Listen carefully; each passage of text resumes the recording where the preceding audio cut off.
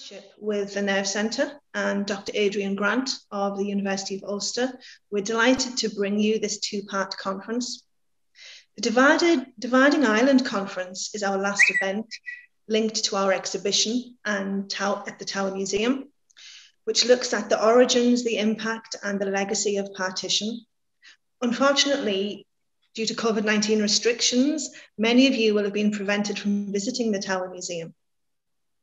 So what we're doing with the Nerve Centre, and in particular with Paula and John, who have proved crucial to this whole project, we are currently preparing a lot of digital content, which will be available online shortly. Do check out our website, towermuseumcollections.com, for an insight into some of the collections we have linked to this particular period of history, objects, archives, and also a link to all of the events we've run. So far, we've had a hedge school with History Island. We had a fantastic event with archivists exploring the archives last month with Katrina Crowe. And we also had a fascinating conversation with Dermot Ferreter and Garrett Carr in, I think it was October 2020. So today we have part one of the conference, The Road to Partition. And on Friday, we'll have part two, which will look at the legacy of partition.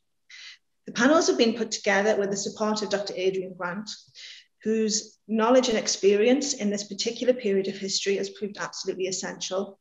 And he's kept us right on all of this, for which we are very, very grateful. I'm delighted to introduce our chair for today and for Friday. Many of you will recognize Susan McKay. She is an award-winning writer and journalist. She currently writes for the Irish Times, the New York Times, and the Guardian and the Observer, amongst others. She has written extensively on social affairs and the legacy and impact of the Troubles in Northern Ireland. And she's also produced award-winning documentaries for radio and television. Once again, I thank you all for joining us this afternoon, and I hope you enjoy this afternoon's event. And do join us again on Friday. And I'd now like to pass you over to Susan, our chair for this afternoon. Thank you. Thank you very much, Bernadette. It's a huge pleasure and privilege to be part of this conference. When Adrian Grant first asked me to get involved, it was going to be in Derry, and that was a wonderful draw. And it's, of course, very sad that we can't be in Derry today to visit the Tower Museum and see all the fantastic work that goes on there, and indeed in the Nerve Centre. But I do urge you to take up Bernadette's suggestion and have a look online at the archives, the wonderful archives that are there in the Tower Museum in relation to today's subject and many, many other aspects of Derry's complicated long history. This afternoon we're talking about partition, which of course is very much in everybody's minds at the moment. And I'm going to introduce our very distinguished panel in the order in which they'll be speaking to you this afternoon. It's really fantastic that so many of you have signed up. Paula Larkin has told us that there have been actually over 500 people who have signed up this afternoon, so you're not going to be disappointed, I can assure you. Our first speaker is going to be Dr. Robert Lynch. And Robert will speak for about 10 minutes. He's a historian and author, and he's engaged very deeply with all aspects of partition in Ireland, its origins, its impact, and its legacies. His book, Revolutionary Ireland, 1912 to 1925, came out in 2019, and it analyses the main events in Ireland during that period, from the initial crisis over the Third Home Rule Bill in 1912 to the consolidation of the partition of Ulster, with the settling of the boundary issue in 1925. That's if you can say that the boundary issue has ever indeed been entirely settled. He's also written a study of Irish republicanism in Ulster, the Northern IRA and the early years of partition, 1920 to 22, and that was published in 2006. He teaches currently at the University of Glasgow in Scotland, and he's taught and researched at various other universities around Britain and Ireland. And as well as his books, he's written a lot of scholarly articles on his subject of the 20th century history of Ulster. But he has actually suggested that homeschooling his primary school children may in fact be the most challenging sort of teaching he has ever been required to do, something which I'm sure a lot of the audience would have a lot of sympathy with. Our second speaker then is Dr. Myrtle Hill, and Myrtle is going to speak again for 10 minutes about the important role of opening up Irish history. She has played an important role in opening up Irish history and insisting that bringing in excluded perspectives isn't just ethically responsible, but necessary if we're to truly understand the seismic events of the last 100 years and more. She's done this through her own feminist scholarship, but also by her support for other feminists seeking to explore neglected aspects of our history. She's a community activist as well as an academic. She's a visiting research fellow in the School of History, Anthropology, Philosophy and Politics at Queen's University Belfast, and she was formerly a senior lecturer and director of the Centre of Women's Studies, which brought lots of brilliant young women into the field. She's published widely on Irish women's religious and social history, with many book chapters and articles on the Irish suffrage movement, 19th century female missionaries, Ireland and Empire, and disability and conflict. She's currently researching links between feminism and the left in Irish history, and I'm sure that heads are going to roll over that. It's an extremely contentious subject, obviously. And finally, Dr. Margaret Ward is going to speak for 10 minutes as well. And Margaret is one of those authors whose books have really helped to turn the tide for feminism and historical scholarship, from her first book, Unmanageable Revolutionaries in the 1980s, to her recent biographical work on Hannah Sheehy Skeffington. Margaret is an honorary senior lecturer at Queen's University, and her latest publication is Gendered Memories and Belfast Cumundabon, 1917 to 22, which is in Linda Connolly's book, Women and the Irish Revolution. And Margaret's PhD is from the University of the West of England, and she's got an honorary Doctor of Laws from the University of Ulster for her contribution in advancing women's equality. And like Myrtle, she has done that through her work in community development as well as within academia. As part of the decade of centenaries, she's been involved in delivering lectures on women's involvement in suffrage, nationalist and unionist movements. And it's important to say that Margaret's work is just as widely read and followed by a non-academic as by an academic audience. So a really fascinating panel, and I think that you're going to get a lot of new insight into this really important period this afternoon. So we're going to start, as I said, with Robert. And Robert, you're going to put Irish partition into an international context. But just to start off with, you feel, don't you, that the period of partition has been somewhat neglected and maybe even overlooked in historiography. So can you talk to us a bit about why you think that is, and also about how historians have approached it and where it fits within our understanding of Europe after the First World War, please? Robert, you're still on mute.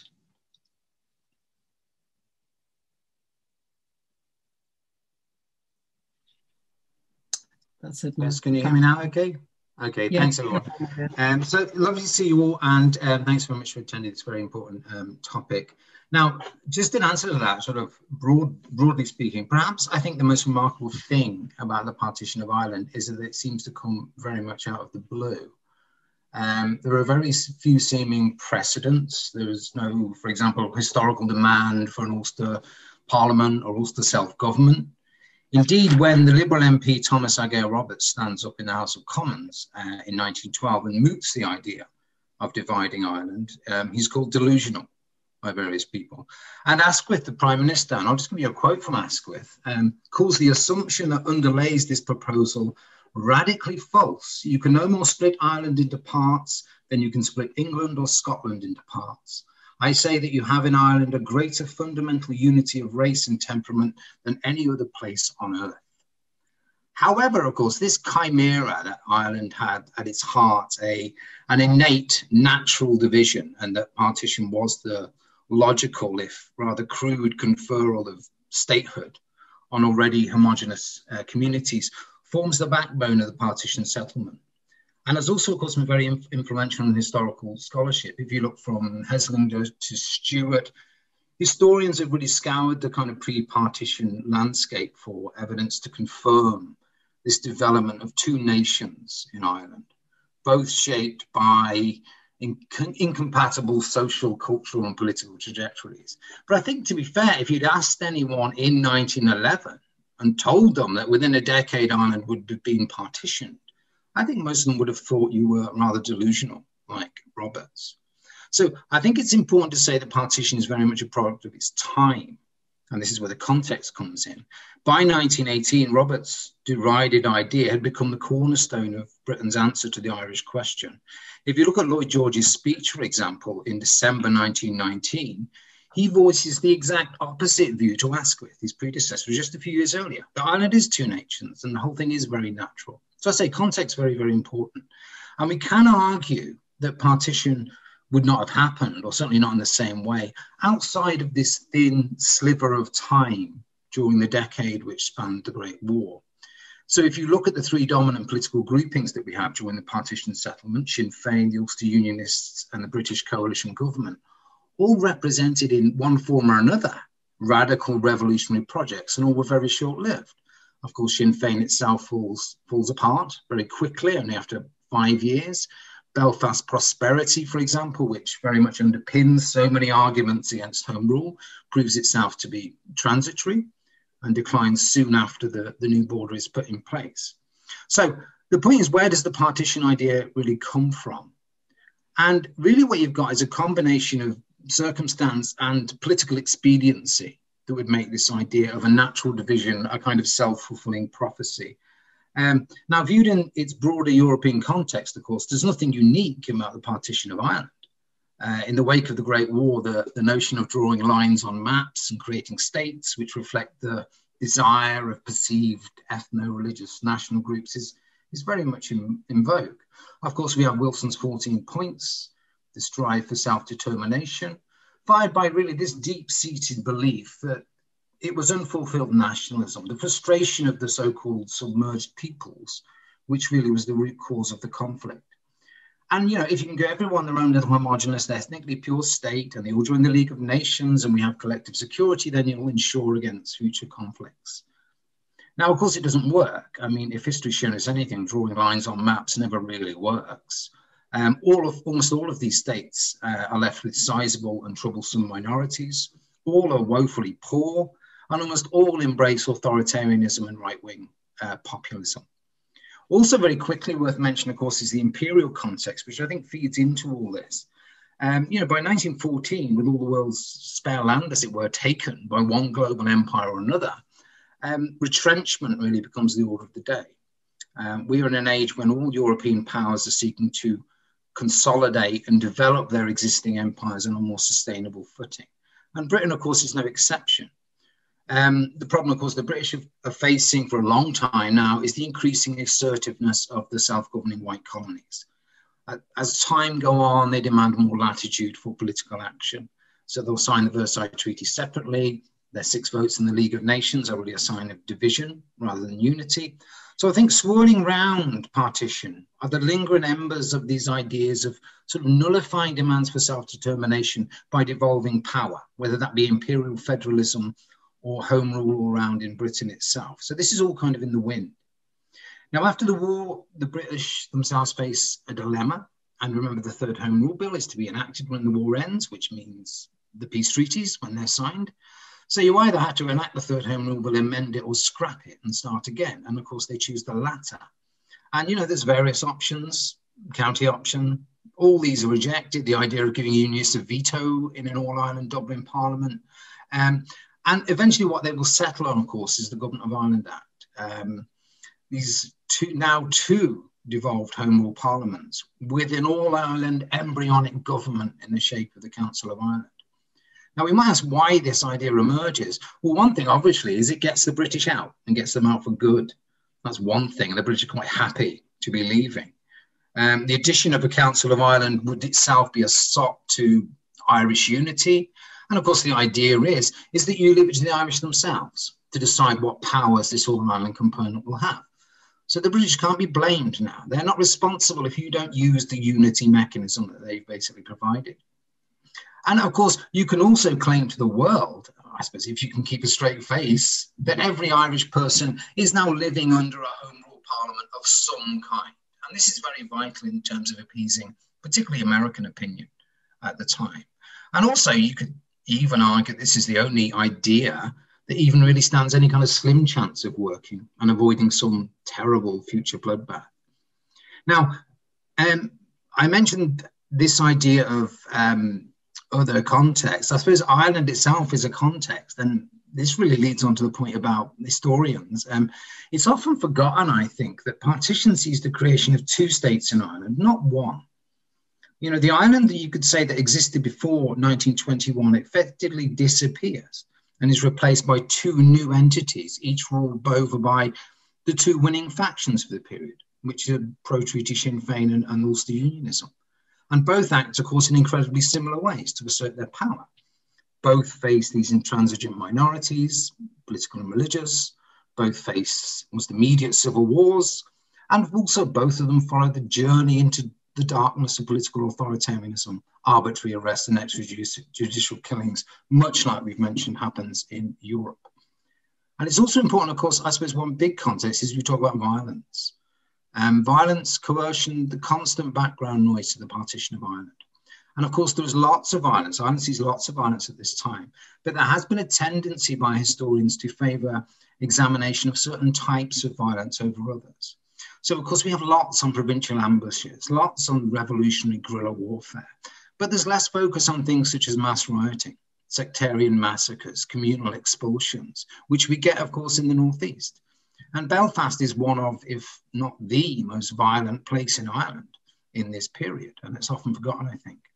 And, you know, the vast majority of the violence of partition, I think, remains murky and largely forgotten. And the memories of its victims, of course, uncollected, unlike those of the many paramilitaries who, of course, received the blessing of the new partition states.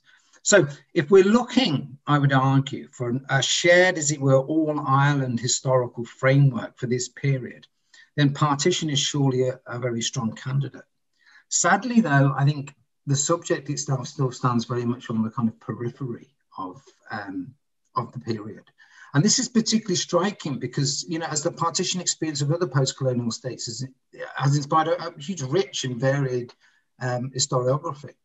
And, you know, much like Palestine, India, the partition experience of Ireland seems to define it in the 20th century.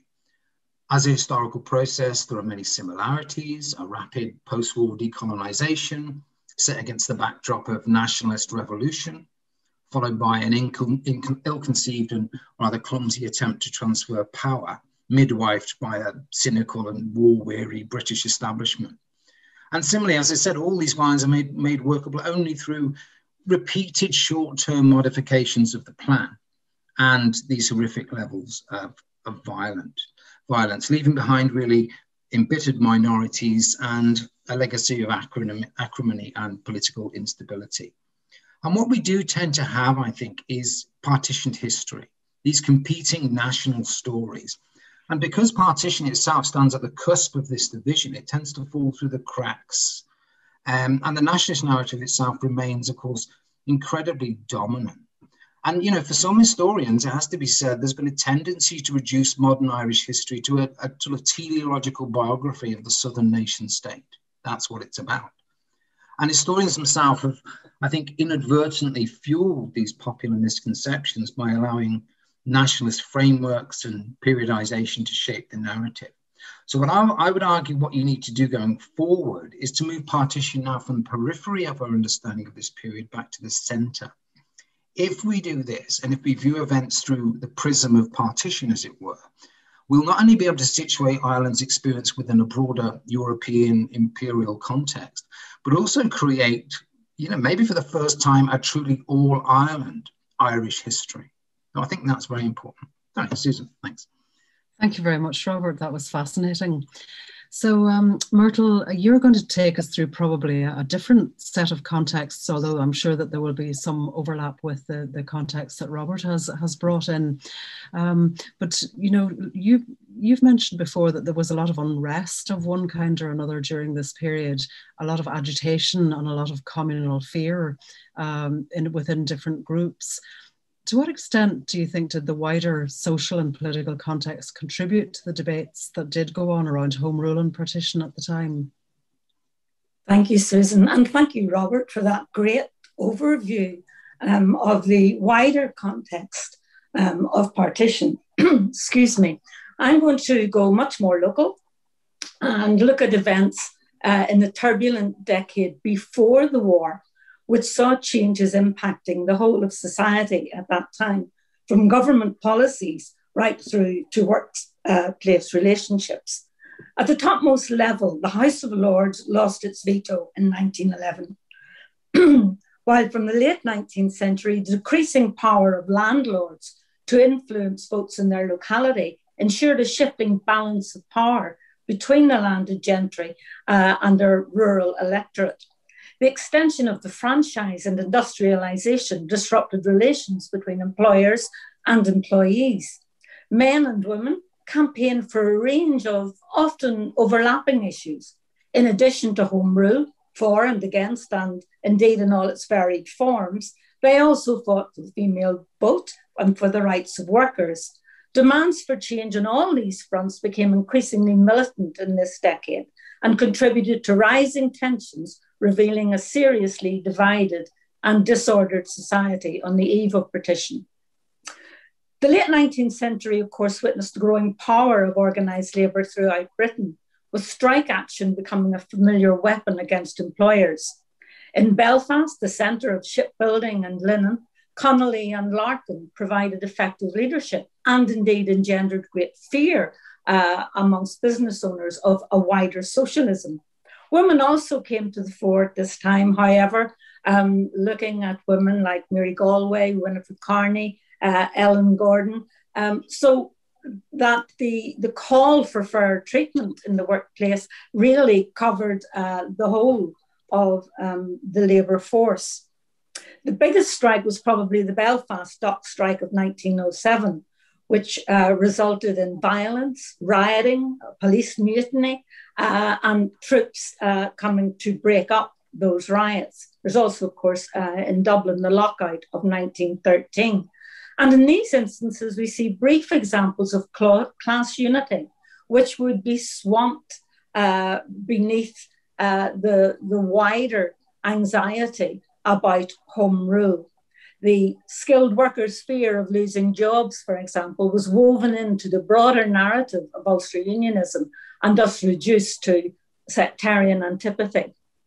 Another campaign which sought to rise above party or religious difference was that for the female vote. Irish suffrage members numbered around 3,000, but they were very visible and very vocal as they sought to make their case. Their frustration with successive governments led from peaceful to increasingly militant demonstrations.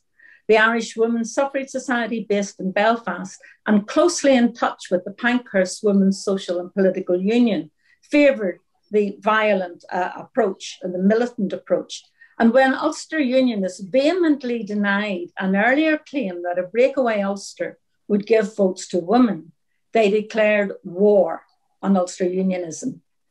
The Women's Social and Political Union set up an Ulster Centre in Belfast, replacing the earlier society, and from March 1914 organised a series of attacks on Unionist facilities. About 5 buildings were burnt down. The first and largest was Abbeylands here in County Antrim. Lisburn Cathedral was also attacked, as were sporting venues like bowling and tennis pavilions, Newtonards Racecourse, Knock Golf Club. In all, about 13 arrests of women took place between March and August 1914, resulting in very dramatic courtroom scenes widely reported, and not a little violence against suffragists themselves on the streets. Their action, of course, was disrupted by war. But before then, the Ulster question and the involvement of English women in the campaign in Ulster raised tensions between nationalists and pro-union suffragists. Irish suffrage leaders found female unity increasingly difficult to maintain. On the Home Rule question itself, we see the move from Irish to Ulster Unionism. The decline of landlord power was particularly felt outside Ulster. The landed gentry, as I've said, lost influence over their tenants because of electoral reform, such as the secret ballot, the extension of the franchise, and the Land Acts of constructive unionism, which increased tenant right at their expense. The remaining pockets of Irish unionism lacked authority or influence in face of rising nationalism. And that nationalist pressure was growing and diversifying. Bolstered by O'Connell's Catholic emancipation victory, they made religious, social, cultural, and political advances. It's also interesting the many ways in which that nationalism diversified. Kelly calls it feminist, socialist, democratic, and revolutionary. It's also cultural.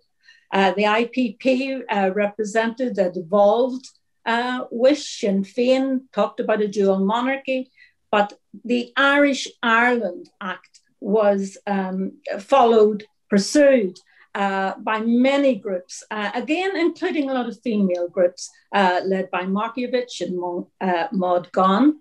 And the Irish-Ireland movement made enormous strides outside Ulster. Ulster nationalism was created in opposition to Irish nationalism. The North, as we know, was different demographically with its solid Protestant population. And Alvin Jackson points to the many shared interests binding the British and Irish aristocracy, connections formed through culture and politics, through an entire way of life and value systems, whether it was going to the races, support for loyalty. Again, a female example here is Lady Londonderry's close connections with leading British parliamentarians. As a salon hostess, she was a friend and confidant of Carson and close to Bonar Law, the Conservative leader from 1911. So there were lots of joint interests and mutual loyalty. The Ulster base for Home Rule activity came with the formation of the Ulster Unionist Council in 1905, bringing various groups together, and followed a year later by the Ulster Women's Unionist Council, which by 1913 had between 115 and 200,000 members, by far the largest female organisation in Ireland, and headed up by Lady Londonderry. This group was extremely active on behalf of the Union, bringing all classes of women together, and also travelling across Britain to make speeches arguing that sectarianism was not the only problem in Ulster, arguing particularly about concern for the economy. They stressed their loyalty to the crown and devotion to empire.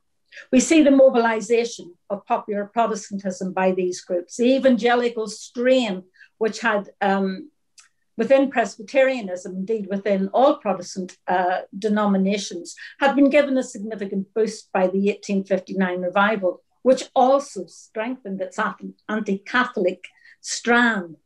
What was seen as the erosions into Protestant supremacy was exacerbated by post-famine population change, which saw the movement from South Ulster to the north, especially Belfast, by those with a history of agrarian and sectarian unrest. There were more Catholics around, basically, at a time when the Home Rule Bill were coming forward. There were more churches, more chapels, more religious orders, and so forth. So that simmering tensions erupted into anti-sectarianism as each Home Rule Bill was protested. Provocative parades by the Orange Order and the Ancient Order of Hibernians were flashpoints. In June 1912, an attack by Hibernians on a train full of Sunday school children at Castle Dawson was quickly followed by the expulsion of Catholic shipyard workers in Belfast.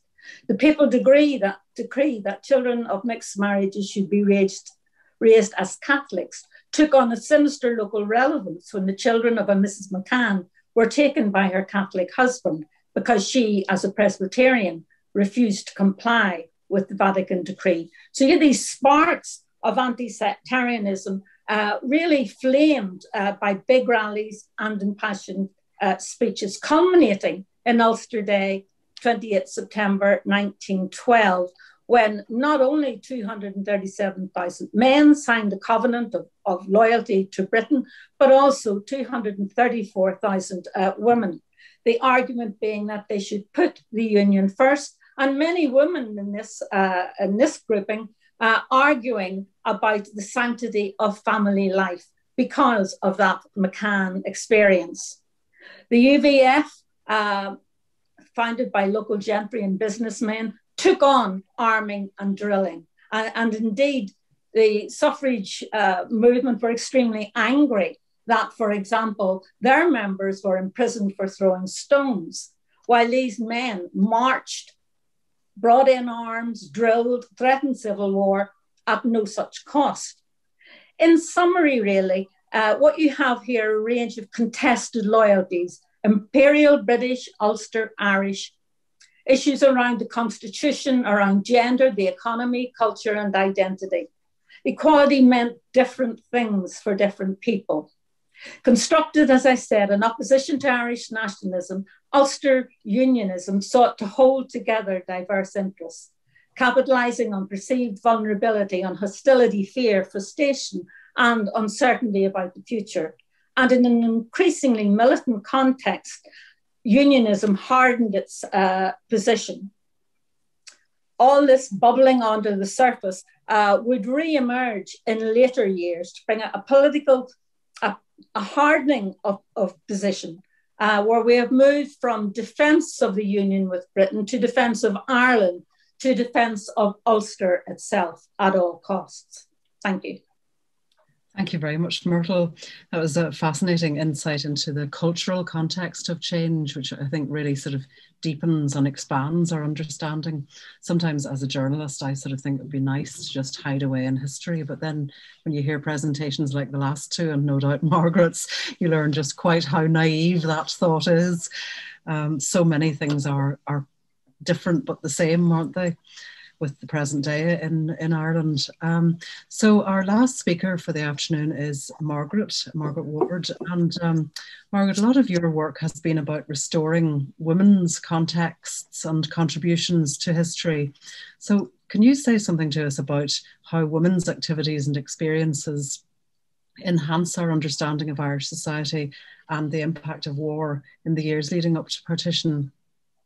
Thank you, Susan. And it's great following Robert and Myrtle. I'll overlap slightly as we intertwine our different perspectives and experiences into an overall look at this period. So, as you say, what I want to look at is what would the historical record look like if women were really part of it and we had a truly gendered understanding of the past. This is a really brief look at this time, but so I'll start off with looking at organised feminism, which always thought in all Ireland terms because the common enemy was patriarchy and the male control of institutions and the suppression of women's voices.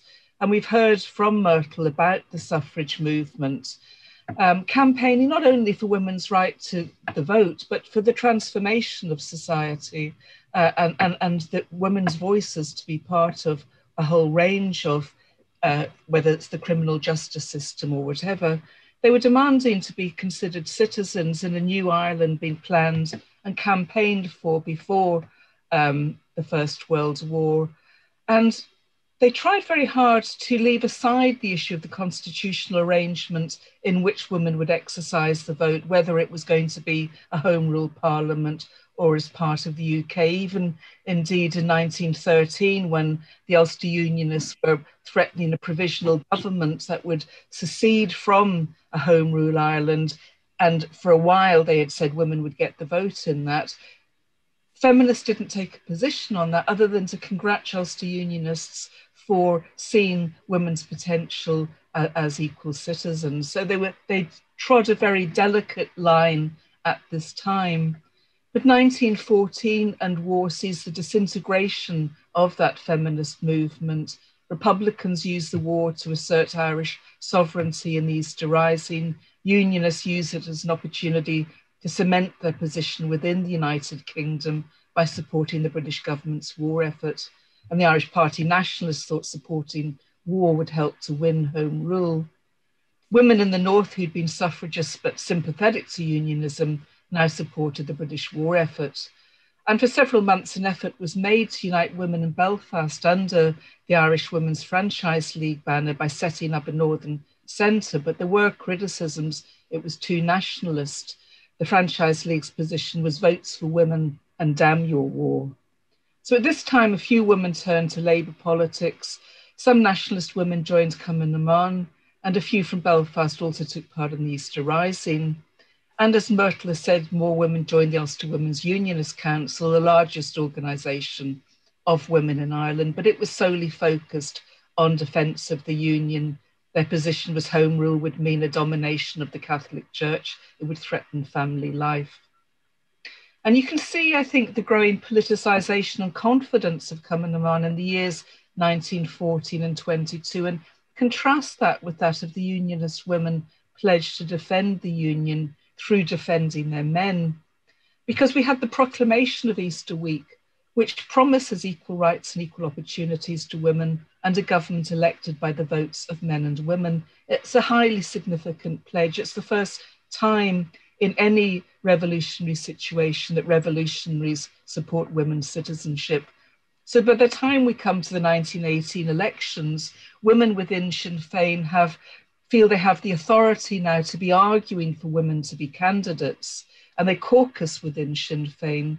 They work hard with former suffragists to have Constance Markievicz elected, and they give as much support to Winifred Carney standing in East Belfast as their resources allowed. And you could argue that this contrasts with Unionist women who didn't put forward women candidates, as the parliamentary arena seen very much as a job for men. Women could be in local government, but they saw the defence of the Union, etc., being very much a male task. And women joining Cumann na mBan in the north at this time, a real commitment was needed because Republicans in Ulster are very isolated. It's calculated that Sinn Féin in County Antrim in 1921 has less than 1% of the population. And Belfast Cumann na mBan has no more than 150 members at its height. But by 1918, the nationalist movement, through the actions of the British government, is really regenerating, largely through the support of women, because so many men are in jail. The German plot arrests give the Crumlin Road jail prisoners from all over Ireland, and they're tended by and supported by Cumann na mBan, which develops new branches in Belfast. By Easter 1920, the IRA offensive starts in Ulster. It's got orders to start from HQ in the south. It burns tax offices and attacks RIC barracks. And when we think about that, how can we have a guerrilla war in urban and rural settings without women? And it's interesting, Roger Macaulay, who was the foremost IRA gunman in Belfast at the time, provides 54 pages of testimony as what he did in Belfast over these years, never mentions women.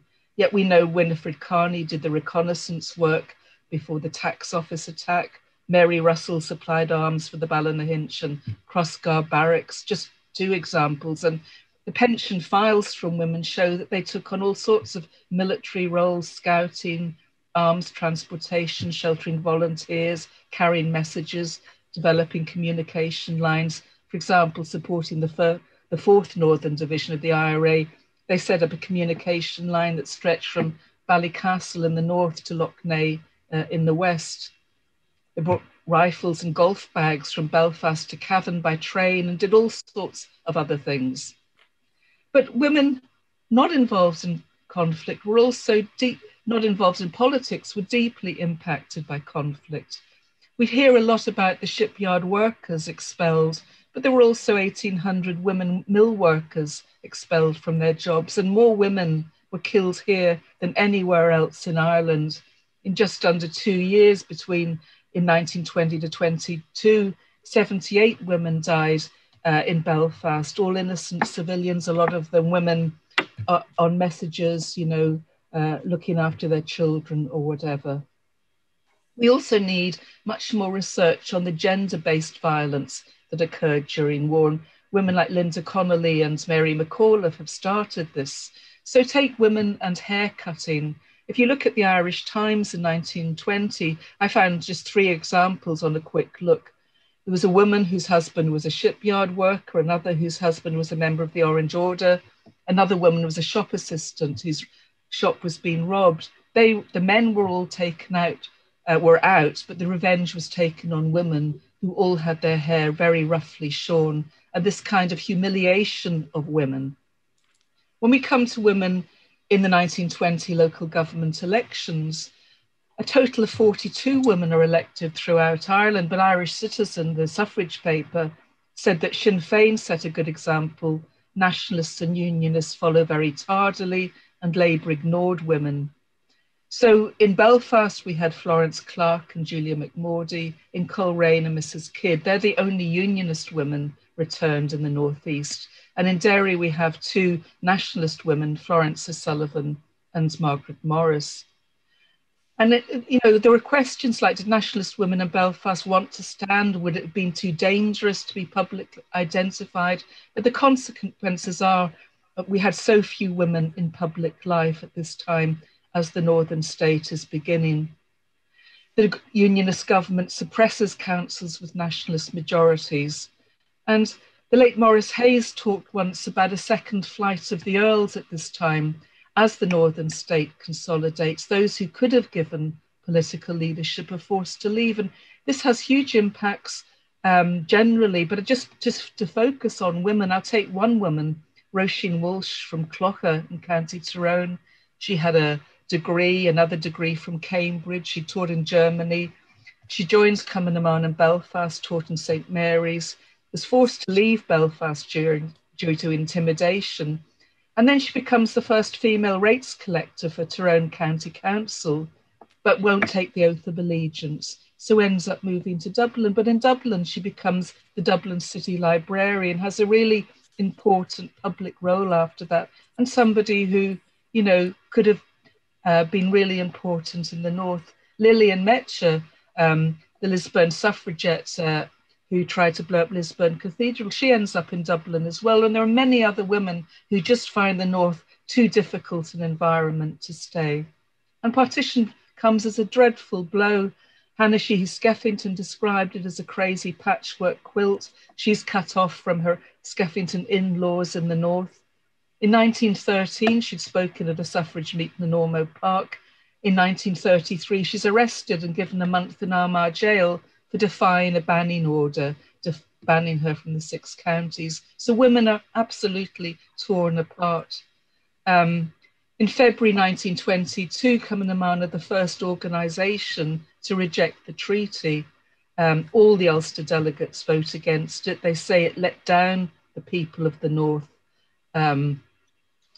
We have elections to the Northern Ireland Parliament. We have 2 women, Julia McMordy and Dara Chichester. Even though the Ulster Women's Council doesn't support putting forward women, we end up with 2 women. But what we also have is not only a Protestant Parliament for Protestant people, we have a male Parliament for Protestant male people. And we never have women in parliamentary life in the North. We never have women having any say on what is going to happen as the North establishes itself. And finally, I think symbolically in August 1922, Winifred Carney is arrested, and she looked after the Republican Prisoners Dependence Fund, and the names of all the Republicans who were getting support from that fund were seized by the authorities because she was the secretary. And it marks the end of Republican resistance. People talk about, the seizure of documents signalling, the end of the IRA, but few know about the role taken by Winifred Carney. And I think it underlines the importance of viewing those years through a gendered lens. So the exclusion of women from public and political life, North and South, has huge consequences for the development of both states, as we continue to realise now, say, for example, with the truth emerging on mother and baby homes. Thank you very much, Margaret. That was another extraordinary glimpse of aspects of Irish history that are insufficiently explored at this point. But obviously your own contribution is that of some of the people you mentioned, like Linda Connolly and Mary McAuliffe, is changing that. I think between the 3 of our contributions now, we've got a really, really rich theme of work to question, and I can see that some people have put in questions. I was asked by Paul at the beginning to ask people to use the Q&A rather than the chat function for your questions. So if anybody has put their questions into chat, maybe you could move them into Q&A now, although I know Paula has reminded you already. But to start off with now, I'd like to ask our panellists to have a bit of a discussion among themselves about what they've heard.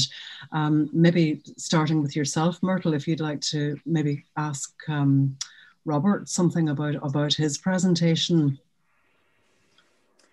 I think it's fascinating to get that wider view, and also a much wider view of the ideologies and so forth that were in place at the time. I feel, for example, that the influence of Russia was very important in generating the anti-socialist, anti-trade union feeling in Britain and elsewhere. I think the links forged between perhaps nationalism and socialism kind of, if you like, redoubled the threat to unionism. But for me, I think the keeping together those different sectors of society over that period of time was critical. And I've often found it very perplexing that other struggles were so lost beneath that for partition. And in looking at unionism in particular, I agree with Margaret about unionists' lack of engagement with women in politics in many, many ways. Although once that state was formed, the first elections to Northern Ireland and before those elections saw the Ulster Women's Unionist Council making an all-out effort to ensure that Unionists and Protestant women were registered to vote, and explaining the system to them and bringing them on board. And indeed, those two women, they were elected because they were Unionists rather than because they were women. But nonetheless, because of the change in the franchise when women did get to vote, the Ulster Unionist Council brought 10 members of the Women's Council into their own body. So there's more engagement and involvement there. I think the problem for many of us in looking at this is that unionist women focused all of their energies, really, a majority of them, by no means all, on the union and on strengthening and upholding that government. And it would be some time before that minority who sought women's wider advances really had any effect. Thanks, Myrtle. Robert, can I just bring you in here now? Would you like to respond to some of the things that Myrtle has just said, and also what the contribution that Margaret and Myrtle have made to our discussion? I think what it shows particularly is just how rich this subject is. I mean, all these areas and these different groups and these different perspectives have just not been explored at all. What I find fascinating is we often get this almost ranking in history of what is the most important identity for people. And as I've said, as I alluded when I spoke, there is, this nationalism identity is number one, and then we sort of move down these ranks and so on. And I think it's fascinating when you listen to what Myrtle's saying. She's talking about this world of this post-war world of militancy and this energy and frustration. I find it remarkable. I mean, I've been looking into the riots. We get shipyard expulsions, of course, taking place all over Britain as well. We get race riots, pogroms, if you like, in Chicago against black workers. It is remarkable what the First World War does to so many people and brings so many things out. I just wonder about the place of Bolshevism. I mean, I think that is something absolutely needs to be explored, because that is always there.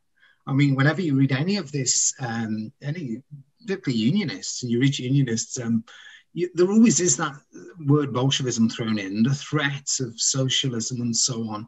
And it's kind of becomes mixed up, as you say, with nationalism. I don't think that's an area that's been explored enough at all. But this idea of the red menace, you know, is very, very strong. Yes. Absolutely. I've just actually made me giggle when Margaret was talking about Roger Macaulay. Roger Macaulay doesn't like anybody, by the way. He's just such an awful man. And he's a dreadful leader of the Belfast IRA, so any person at all. So I wouldn't worry too much about him. I thought it was very interesting. I mean, this is supposed for both my fellow panelists. And I'm talking about this sort of ranking. And where this comes up is I've been teaching actually on the issue of women's suffrage in the United States. And what I found remarkable about looking into that is the way that, as I say, these identities, race and gender, for example, in America, the way they compete with one another. And the racial issue seems to win out, you know, for so many women in America. And I just wondered, where do you kind of situate, as it were, the unionism, the nationalism, and so where does that actually fit in terms of identity? So I was looking at Ida B. Wells, for example, is a great example, you know, example of someone who's excluded, a great feminist activist and so on, but excluded because she's Black, and it doesn't sort of play into this narrative of white women and so on. So sorry, that's just a general kind of remark. Where this identity thing fits. Sorry.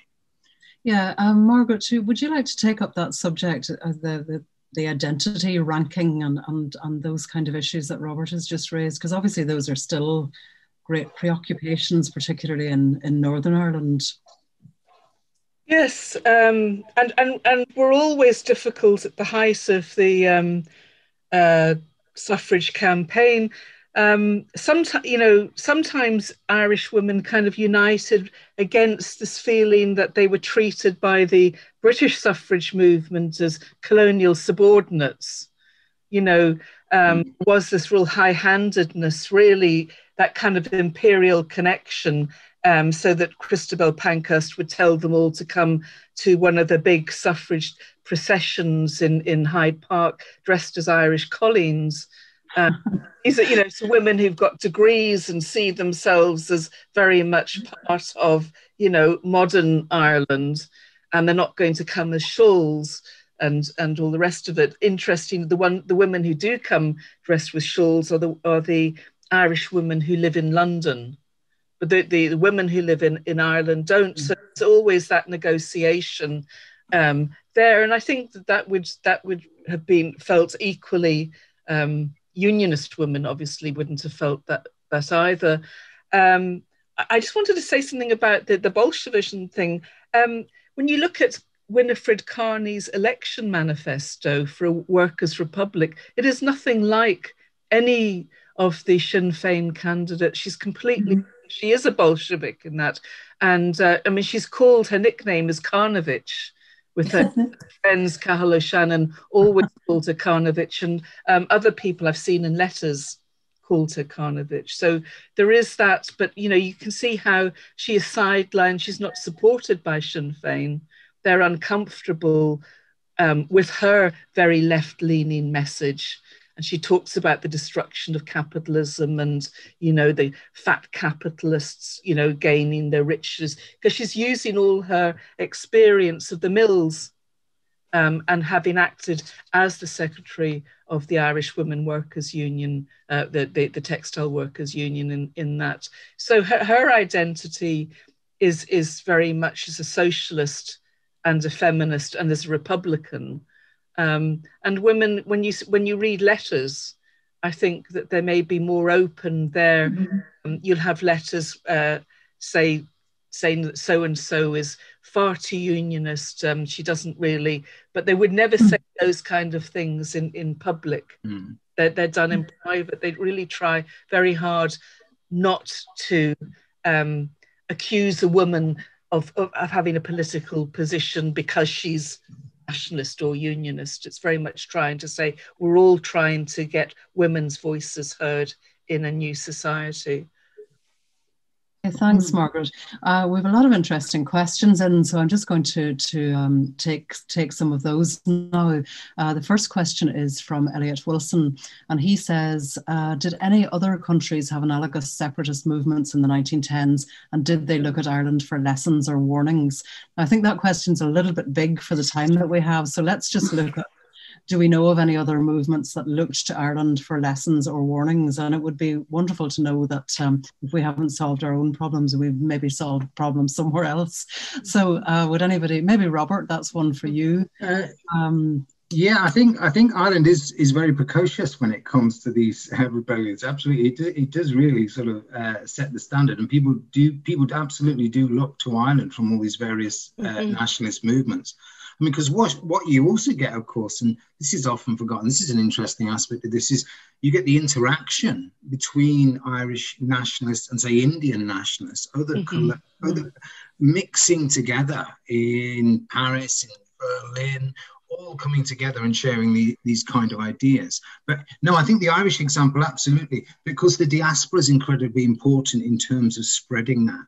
And that particular story, as it were, around, and that's going to be important, obviously, in places like Australia and so on, and all over the place. So, no, I absolutely, I think Ireland is, yeah, it's the...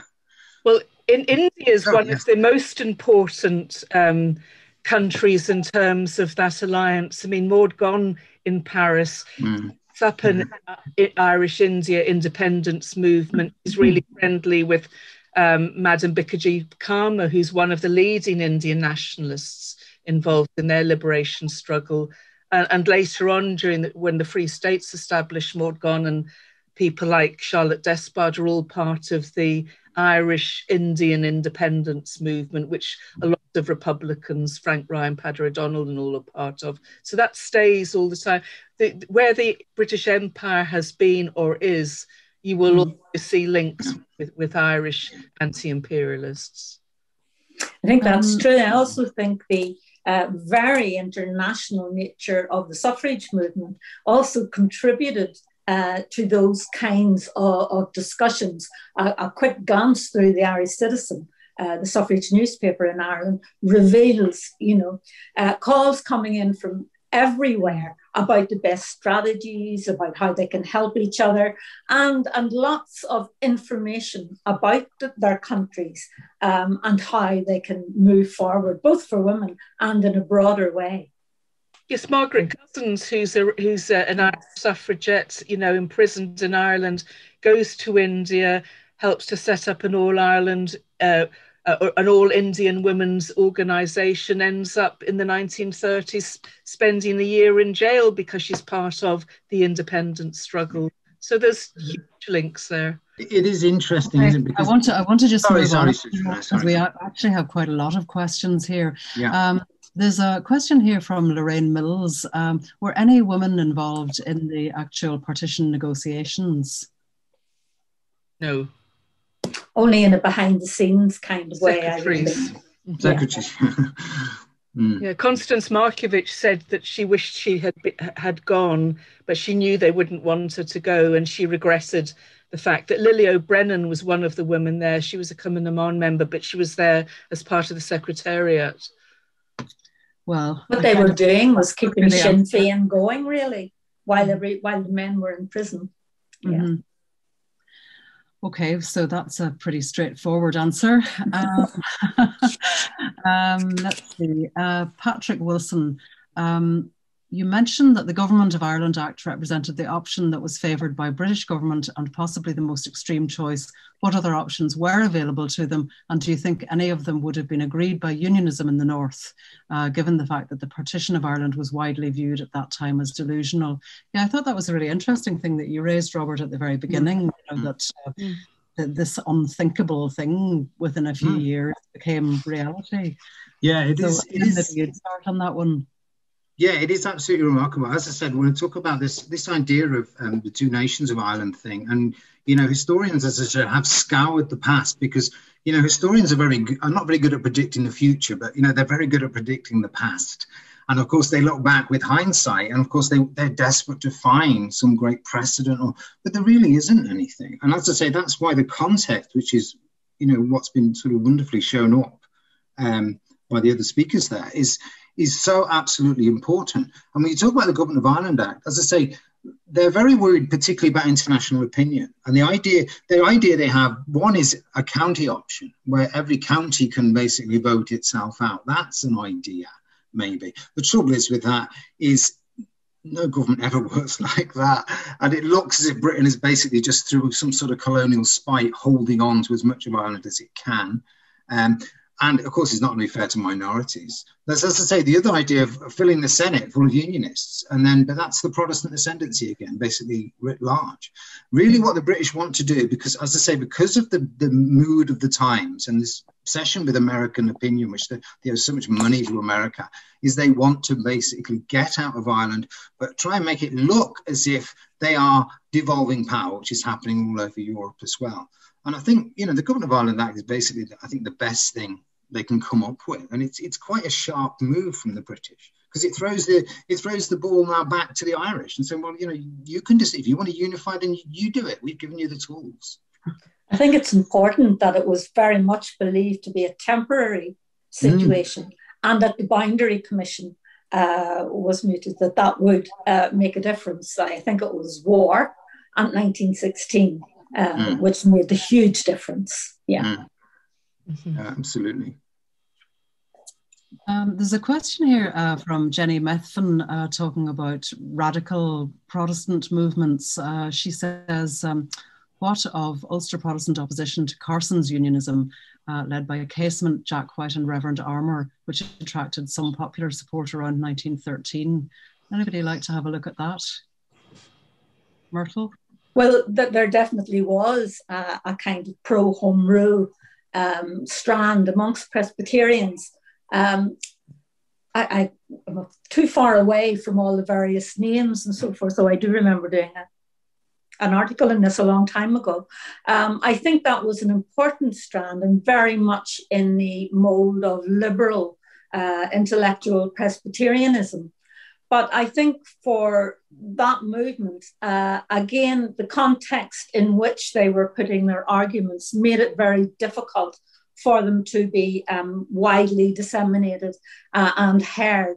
You know, there was opposition from neighbours and farming communities and so forth. And I think the issue is that they weren't a movement, as far as I can recall, that was motivated by marches and demonstrations and big rallies. There is some interesting stuff. There is a series of letters and so forth outlining the position of Irish Presbyterian home rulers, and I find it absolutely fascinating. I find it more, if you like, radical or lefty unionists. No, not unionists, radical lefty Protestants were more likely to be engaged in things like the cooperative movement and in the growing labour movement and so forth. But I think it was a matter of what we've been saying throughout, that total predominance of the constitutional debate, which really kept everything else under guard. And really, it's only in the last few decades that we are able, as historians, to see what was going on in other areas, because historians, as well as contemporaries, all focused on the big constitutional issue. I think, sorry, I don't know if you want to try, but I think just very quickly, I mean, remember what you've got, the Ulster Unionists are a project, they're a revolutionary project.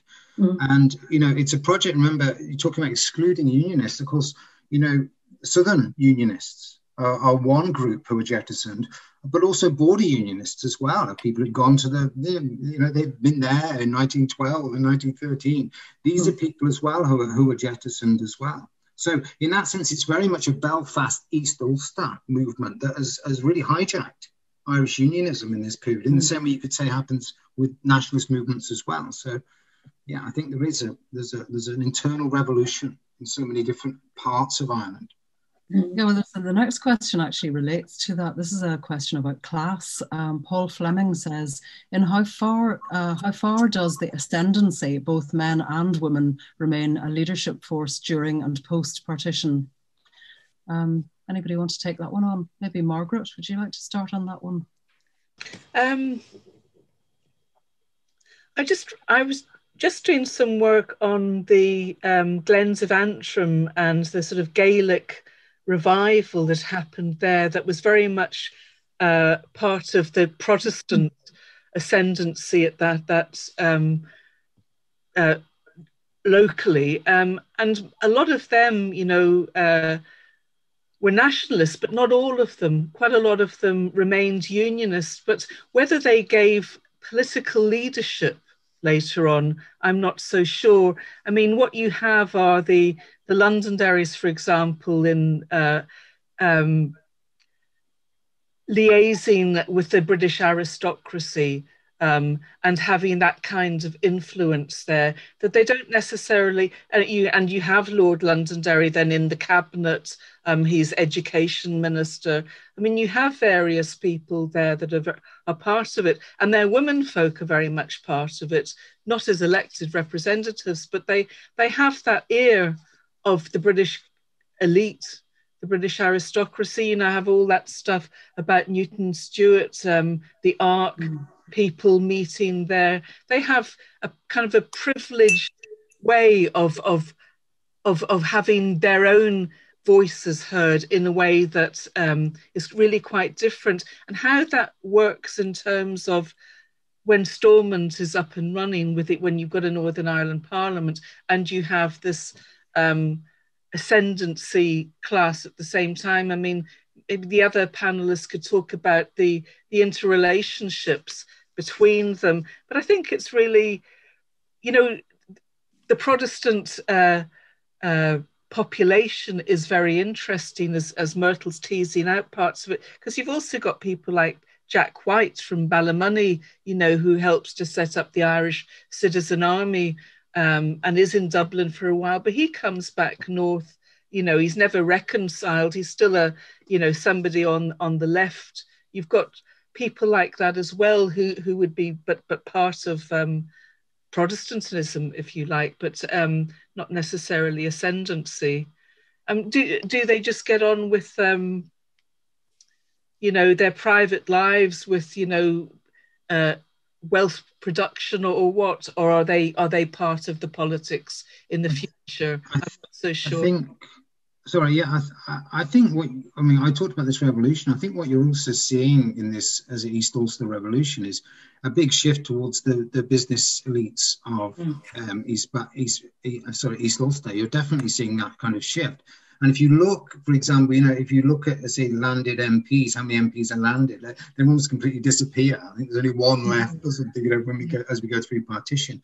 Of course, the big division, of course, is going to be between Southern Unionists, and there's a lot of old landed aristocracy people in the South. And of course, those unionists themselves are split between basically selling up and leaving, or between coming to some kind of accommodation with this new devolved Dublin government, whatever it's going to be. And you know, this real rift that you get when you have the Irish Convention, I mean, it does get incredibly bitter, where Ulster Unionists basically say, you know, this is a sinking ship, you're going to deny us a lifeboat, you know, you get all that kind of stuff. So I think there is a big rift as part of this sort of revolution as well. I agree that sort of power is moving away from the aristocracy throughout this period. Interestingly, the Women's Legion was formed during the First World War by Lady Londonderry, again providing leadership in putting women into men's jobs, if you like. That's an interesting example. And in the Ulster Women's Unionist Council, coming up to and around and just following partition, there was outrage at what was seen as the betrayal of the three other counties. And they wanted to put together a plan to rescue the Protestants from there, who had, as you've said, signed the proclamation and the declaration, the what do you call it, and the Declaration, and therefore, you know, that they needed to be rescued in some way. I think amongst the women, that sort of leadership in unionism goes on for a fair wee bit, because they do elect to leading women from the Unionist Council to the first Northern Ireland government. And one of those, Deirdre Parker, remains in position until 1960. But it's not leadership of women, I have to say. There's another question here which is related to that, and I think it's probably yourself should address it. Myrtle, you mentioned earlier fascinatingly about the role of Lady Londonderry, that sort of behind the scenes hosting people thing. And Fiona Byrne says, do you feel that Hazel Lavery made a behind the scenes contribution in London, hosting Churchill, Collins and so on? Oh, I don't know specifically about that. I'm sure she did. I think the role of women in, you know, it's like in the French salons and the revolutionary period, I think women did carry a lot of influence behind the scenes at that time. Lady Londonderry certainly was, I suppose, more articulate, more pushy, more to the fore in expanding unionist demands and making sure that things were moving in a way that she would have approved of. But I think that whole issue of women working behind the scenes is something that shouldn't be overlooked.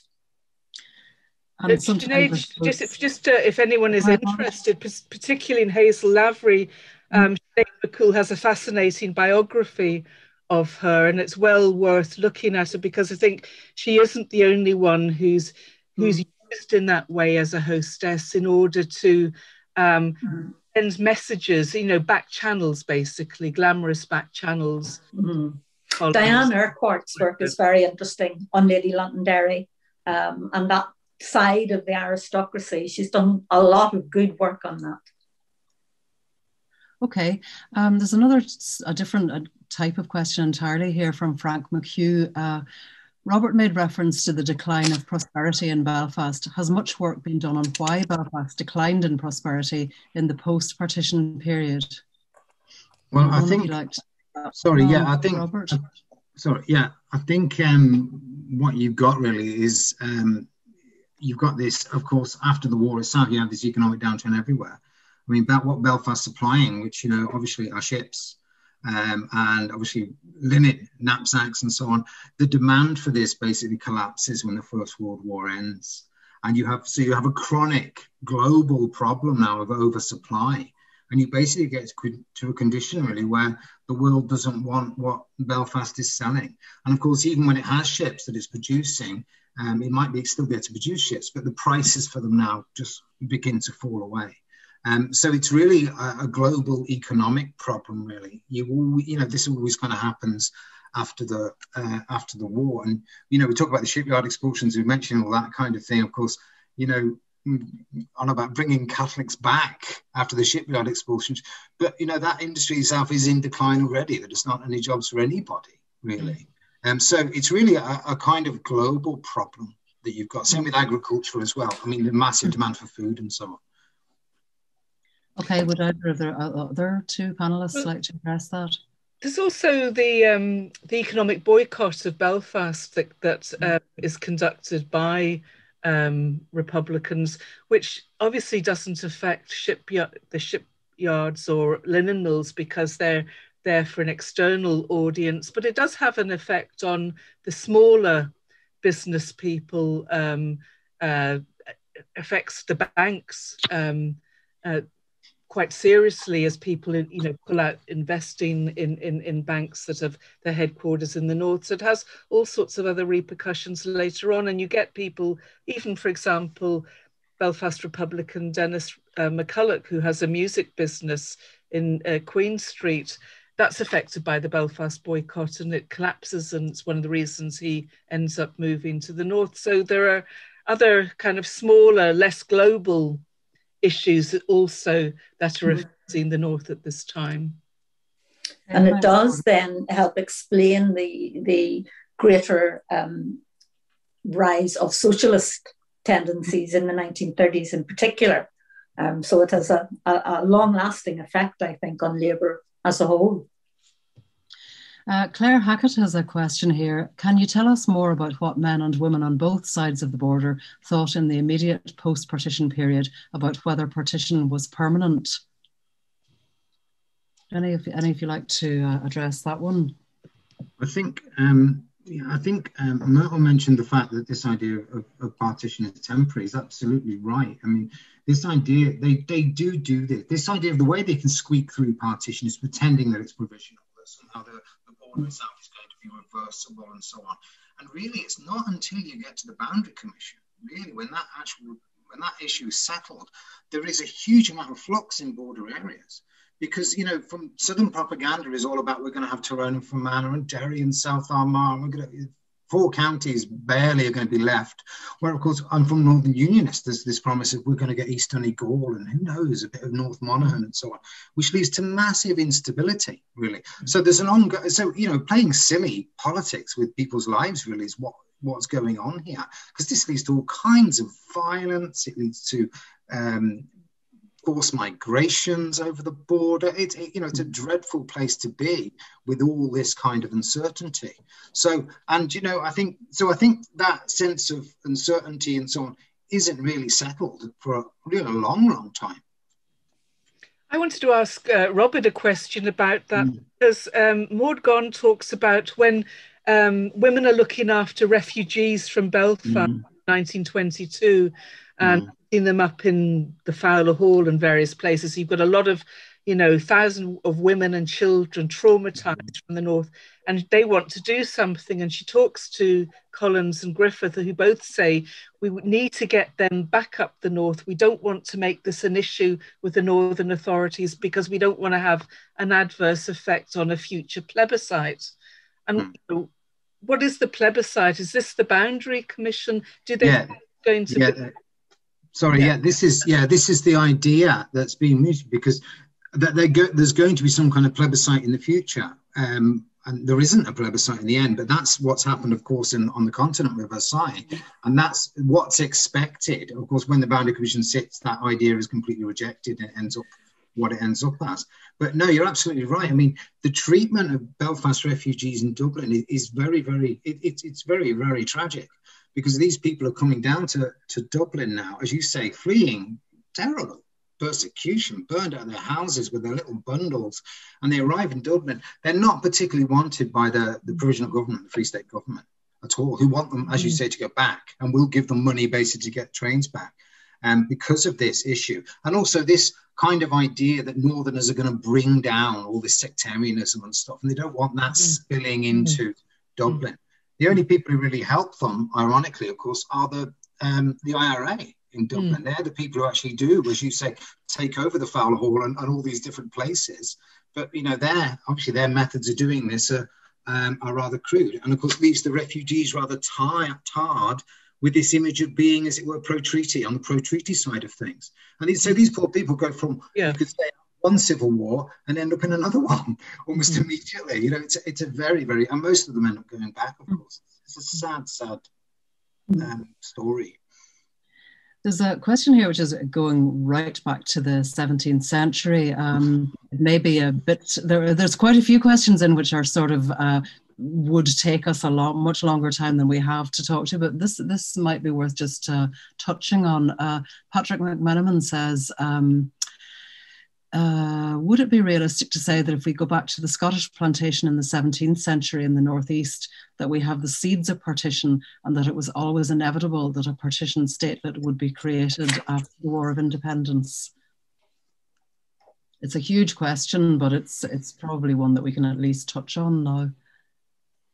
I don't know if you want me to go. I don't know, Susan, but I would say absolutely not. No, I don't think anything's inevitable in history.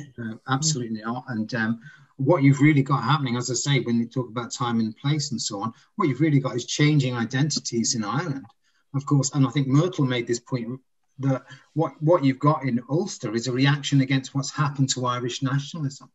And you get this you get this partial sort of Irish nationalism, which really excludes, in its rhetoric, in its worldview, really, everything that somewhere like East Ulster comes to represent. And you get the development, and that's very much a 19th century thing. You get that all over the place in lots of different states. People, once you start defining, as it were, what you are, you have to define what you're not. And in East Ulster, Ulster Protestants become what they're not.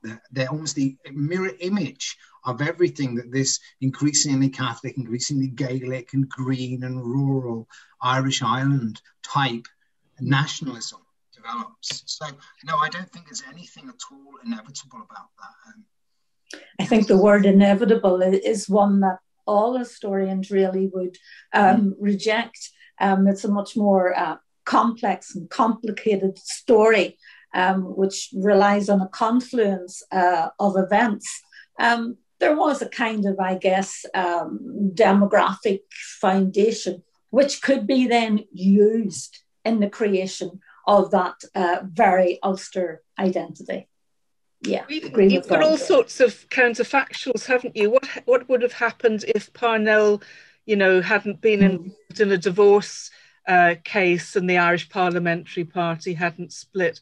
What if the House of Lords hadn't had the veto so that Gladstone's Home Rule Bill could have got through? You had somebody like Gladstone who believed in Home Rule, as opposed to when we come to the third Home Rule Bill, you've got Asquith, who doesn't really, who's, it's because the Irish Parliamentary Party have the balance of power at Westminster that the third Home Rule Bill is even put forward. And then you've got this huge resistance by all of those who are in positions of power in the British elite at that time. So there's, could it have been different, at different times in history as well? I think, that's what, as I say, that's what historians do. I always think about the Munster Republic during the Civil War. If the Munster Republic had lasted and somehow there was a peace treaty and it lasted for a while, you can guarantee historians now would be searching for the past and say, oh, well, Munster was always different. They would do, that's what we all do. We'd look back and, we'd find the threads of independence and so on. So no, I suppose, Ireland and anywhere can have as many nations as it can safely imagine, if you like, if you want to think about it kind of that way, So I don't think, no, I agree completely. So all of you have talked about, that historians don't like the idea of inevitability. We've got a lot of questions in from people asking you to predict the future, which I don't think I'm going to pass on to you at this point when we've only got a few minutes left. And also you would probably say the same about historians predicting the future. But just to finish up in the last 10 minutes or so, I would like to ask all of you if there's any lesson or lessons that you think we can learn at the present time from what happened during the period you've been talking about of partition. What do you think they would be? What is there usefully to be learned in terms of our present, if you can call it a crisis, if we ever have anything other than crises? But it does seem like quite a volatile moment right now, doesn't it? Are there things that we can take from the sort of things you've been discussing this afternoon? I'm thinking of very simple things, perhaps like the inclusion of women, which still is an issue, obviously. We've still got a situation where it is considered quite normal to have conversations which do not include any kind of gendered aspect whatsoever, or none that's acknowledged in any case. Well, following on from that, Susan, there's been a lot of discussion about having citizens' assemblies to discuss really contentious issues, which has been done very successfully in the South in relation to, for example, abortion.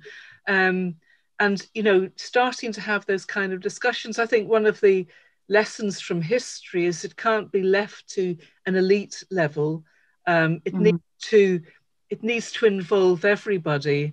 And I think, people aren't just simply subjects. They have to be more than that. They have to be participants, because people have all sorts of fears.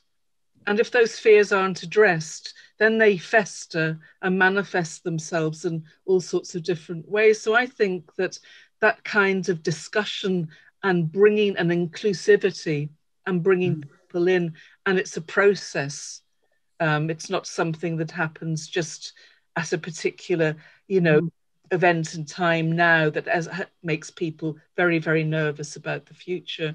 You know, so I think it has to be something that's seen gradually. But I mean, for me, the message is that, you know, we cannot continue as we are.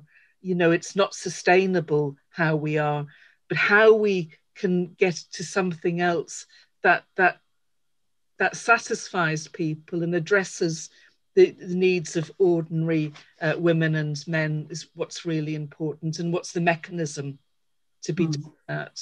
And it simply can't be at the level of political parties. I think what this last year has shown us is how quickly the world can change, both locally and globally.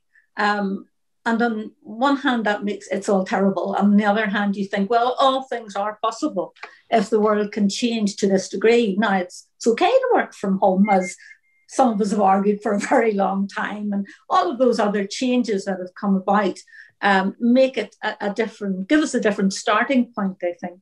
I absolutely agree that inclusivity is the absolute key. I mean, here we are in a situation where you look at the European issue where the government can take an absolutely opposite stance to the people and push things through that are not wanted. And that process, I think, I'm very encouraged. I know there's a project on constitutional conversations that Eilish Rooney and Joanna McMinn and others are engaged in.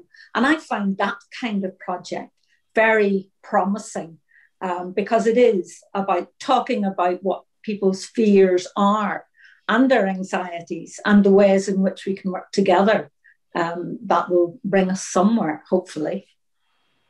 Thanks, Myrtle. Robert, what about yourself? Yeah, I mean, I agree totally with those answers. They're wonderful, insightful answers. I suppose just to pick up on this idea of fear, and I suppose to go back to the history a little bit, it's absolutely right. Fear is what underlies all this whole thing.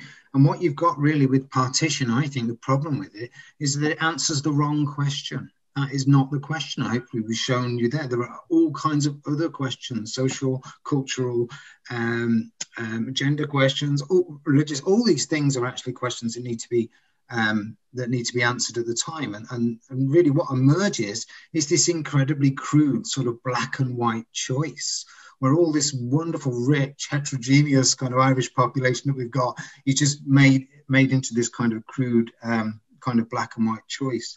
I would say, I suppose, looking forward, and this is what I mentioned when I did my little talk there, I do think if we move increasingly partition as a subject back to the centre of the Irish experience, this can be something that all Irish people shared as an experience. And I think rather than, as we say, we have these divided national histories and so on, if you move partition back in, ironically, as a subject, it may help to have some kind of shared Irish story and shared sense of unity, maybe in the future.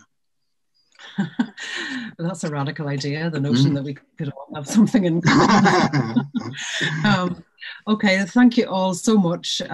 It's been a really great discussion. I still wish that we could have been in Derry, but given that we aren't, I think that you've really brought these subjects alive for people, and I hope that the audience has enjoyed it as much as I have. You can find, I'm sure that some of the people who are here with us today are familiar with your work, but if you aren't, do look Margaret Ward, Myrtle Hill and Robert Lynch up and read some more of their work, because the amount of time that they've had today, they've packed so much into it, but there is so much else there. So that is well worth doing. And also, as Bernadette said at the beginning, please do look into the archives of the Tower Museum and also have a look at the fantastic work that the Nerve Centre is doing in Derry, because they're both great institutions. I'd like to just finish up this afternoon by thanking Paula Larkin, who has really made this whole event possible and has made it run very smoothly. She's the Community Engagement Officer for this Decade of Communities, Decade of Commemorations project. And I'd like to thank Adrian Grant as well, Dr. Adrian Grant, who's the architect of this whole project, and who has been sort of making things work and drawing together some of the people who have synthesized so well, as we've seen this afternoon. And I'd like to thank Bernadette, who we heard from at the beginning, the archivist at the Tower Museum, as well, for the input that she has had to this. So thank you all very much for your contributions, and thank you very much to all of the people in the audience who have contributed. There have been a lot of very interesting questions which we haven't got to, but I think that you'll agree that the panellists have addressed the questions that we did get to very thoroughly. Some of the specific questions that people have put in, I think the panellists will be able to maybe answer by email, you know, if somebody's looking for a particular answer to a particular type of question. So thank you very, very much, everybody. And I hope that we'll see you again maybe on Friday at the next session of the conference. Thank you so much. Goodbye. Thank you, Susan. Thank you. Thank you, everybody. Thanks.